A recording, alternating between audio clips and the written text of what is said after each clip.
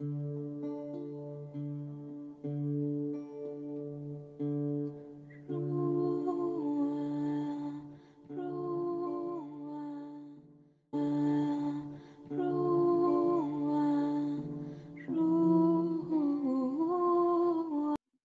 bless you, dear brothers and sisters, from the Mission Ruach in the world. I tell you hello. And today, the 12th Sunday of Ordinary Time, we have this amazing gospel we meditate together.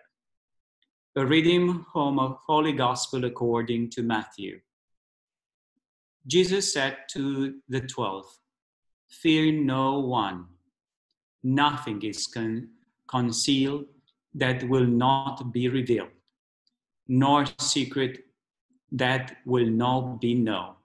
What I say to you in the darkness, speak in the light. What you hear whispered, proclaim on the housetop. And do not be afraid of those who kill the body, but can kill the soul.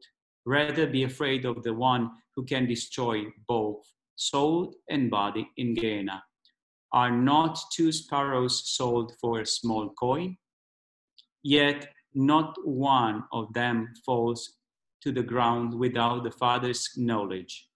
Even all the hairs of your head are counted. Do not be afraid. You are worth more than many sparrows. Everyone who acknowledges me before another, I will acknowledge before my heavenly Father. But whoever denies me before others, I will deny them before Heavenly Father." The Gospel of the Lord. Praise to your Lord Jesus Christ. Do not be afraid. The fears are not coming from the kingdom of heaven, are not coming from Jesus. Jesus brings us joy, peace, and courage. And also, I remember that Jesus and the Holy Virgin to the Luisa Picaretta told about peace, about also courage to bring to your life if the will of God wants to come into you.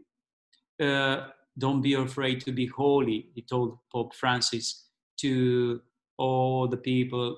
Don't be afraid, because the Father, he prepared for you amazing things in holiness. And this is a project. Don't be afraid to don't respect the project of God in you, the will of God in you.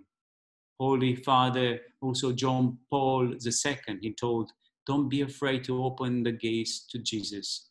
Jesus is the most important person in the world, in the universe, in everywhere where he's going to bring you peace, joy, and also courage.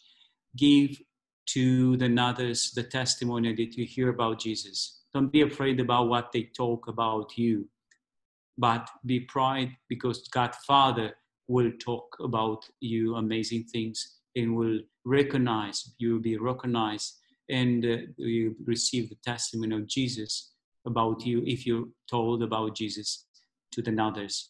So our mission in the world, it's God's mission in the world. Remember, give your eyes, mouth, heart to Jesus. Allow him to talk in you about him, about his mission.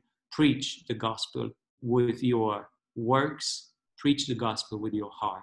May God Almighty bless you, Father, and the Son, and the Holy Spirit. Amen. And the Holy Virgin be with you all the day of your life. Amen.